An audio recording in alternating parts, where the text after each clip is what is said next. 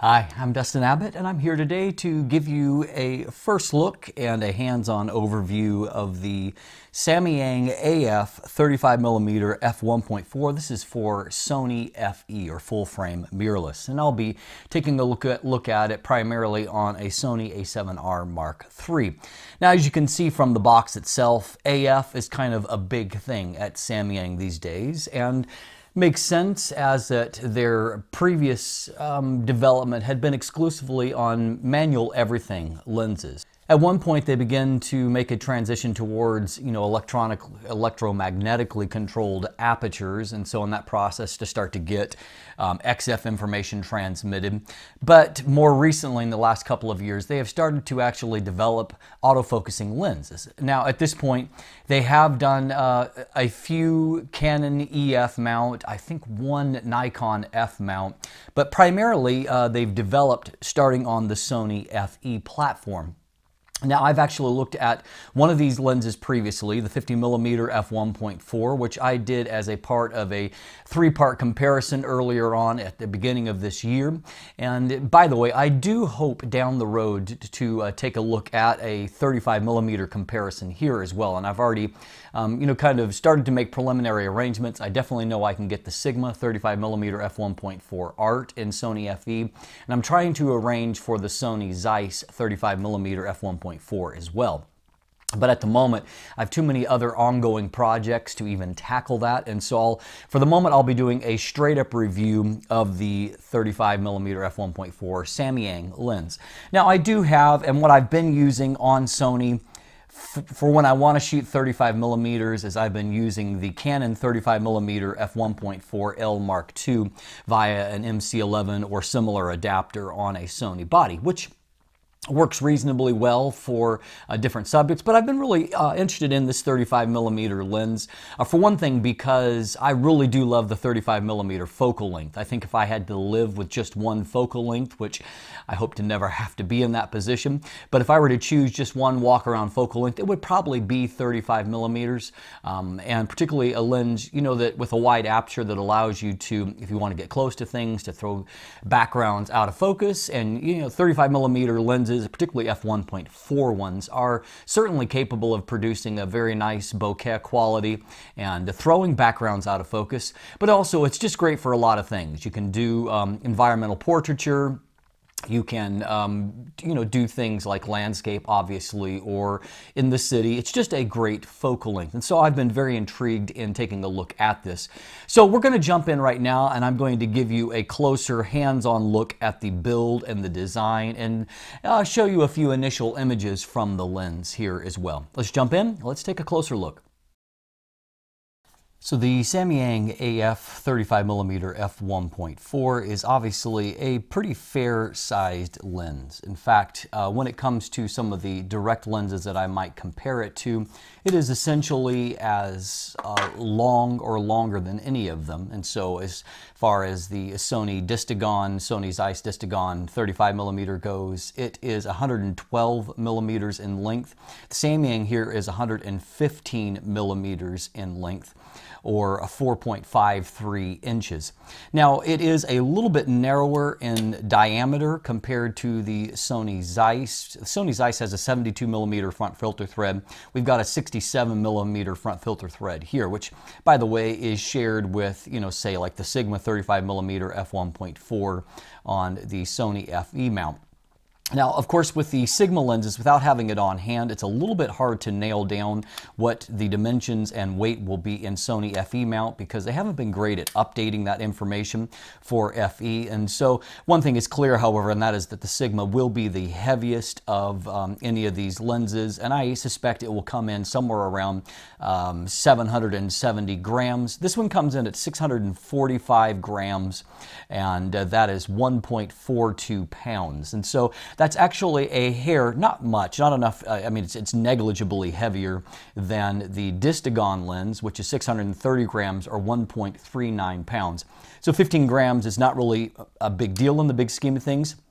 It is interesting, however, in that the Distagon does have, it has a manual aperture ring here that the Samyang lacks. It also has internal weather sealing, and so, which again, the Samyang lacks. There's no gasket here, there's no internal seals.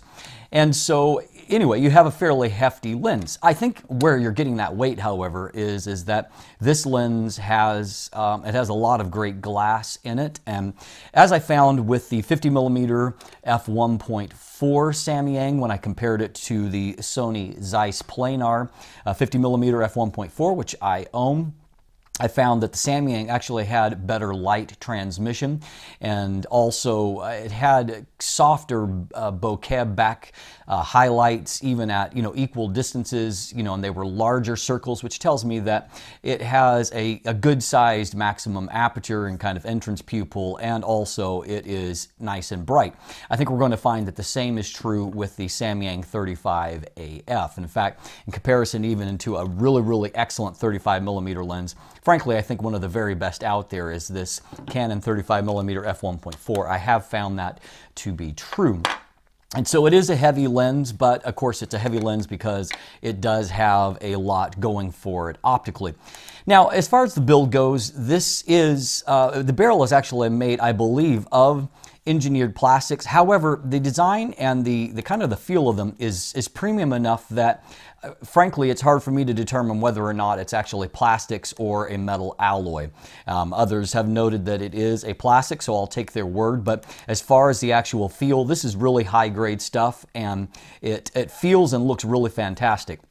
It's kind of a minimalist design. As you can see, there are no external switches here. There is nothing outside of a manual focus ring here.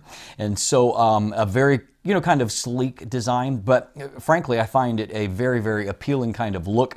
And if you look at it compared to, say, the Canon lens here, this actually looks kind of like the more modern, sophisticated type look, and I even like its red accent ring a little bit better. Sorry, Canon, it seems sacrilegious to say that of the famed red ring, but as far as just the general aesthetics of it, I actually like the Samyang look quite well there.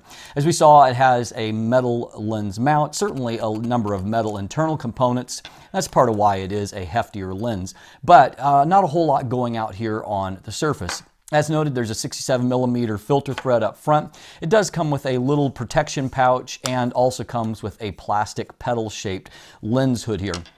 And of course, particularly when you got the lens hood mounted on there, here's on a Sony A7R Mark III, it's a pretty big affair that we are working with here. There are 9 rounded aperture blades that help to retain circular highlights. It is an autofocusing lens, as we have noted. However, it does not have an image stabilizer. Of course, none of the lenses in this class, 35mm f1.4 options on Sony, do. That's really not much of a big deal because of having the steady shot inside or the in-body image stabilization in a number of the Sony bodies for which this lens is designed for. It has a minimum focus distance of 0.3 meters or right under a foot, so you can get nice and close. And it has a 0.17 times magnification, which is useful, but does lag a little bit behind the Distagon at 0.18. That's the Sony Zeiss, and so it gives you a little bit more magnification. And the Sigma 35 Art, a little bit more yet, 0.19 times magnification. The Canon is a little bit better than that. I think it's somewhere around 0.20 times. And so anyway, but certainly a useful figure, and that's part of what I enjoyed using lenses like this for, is getting in nice and close. Now, as I've noted, this lens does not have an AF/MF switch, and so of course I mapped that to just onto the body with the down arrow there. But I wanted to show you this just to give you a look at the actual behavior of the focus ring, which unfortunately is not as precise as in terms of the feel and the kind of the damping on it when you're wanting to do fine tuning. It's fine for major focus shifts, but I find that when I'm really trying to fine tune, that I don't like the behavior as well as what I do on some other lenses. And so the manual focus ring itself is not necessarily at the top of the heap.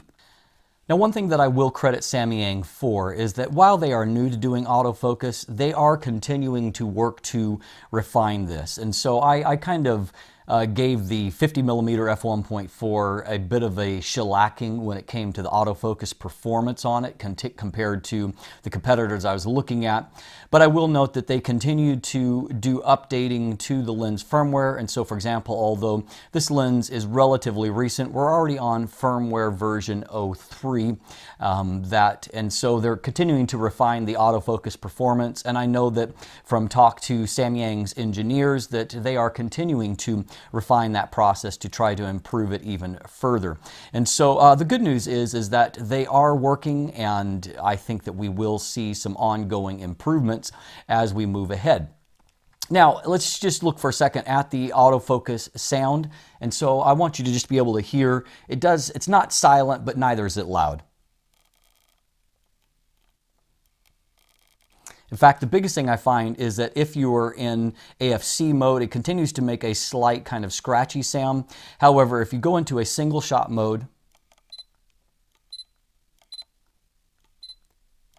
you have that tiny little scratching noise, but for the most part, autofocus happens so quickly that it's quite silent by nature. And so the byproduct of that is that I have no real reservations about the autofocus speed, and I'll detail more about the autofocus itself as we move ahead. We'll be breaking down the image quality in the next episode, and so stay tuned for those things, because I think that really that's where this lens has a lot going for it, and particularly at the price point that it occupies.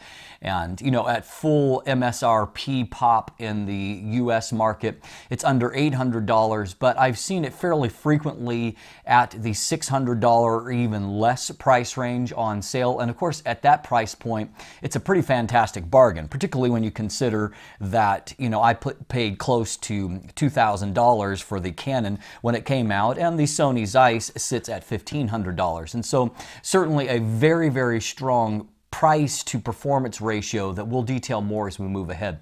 In the meantime, why don't you look at the description down below, and there's a link to an image gallery. I've actually been shooting with this lens for a number of weeks already. I've just had so much other content to pour out that I've not been able to share anything with you. But byproduct of that is I've already got a lot of really great images that I'm proud of that I think you'll enjoy looking at. So take a look at those to get a sense. I always like, personally, if I'm interested in a lens, I like to look at photos that other people have taken. I realize that it's got their own style and their own processing involved, but at the same time, I also start to get a feel for what a lens is capable of in the hands of, you know, hopefully somebody that knows how to use it. And I hope to be able to do the same for you if you look at my image gallery there. You can also find buying links in the description down below to a number of different retailers. So if you'd like to get one for yourself, feel free to jump in there and do so. And stay tuned, because I will be back with an image quality episode and then my wrap-up review that I'll be coming back to you with very shortly. I'm Dustin Abbott, and if you look in the description down below, you can also find links to follow me on social media or sign up for my newsletter, become a patron, and help to support this channel. And of course, if you haven't already, please click that subscribe button. Thanks for watching. Have a great day.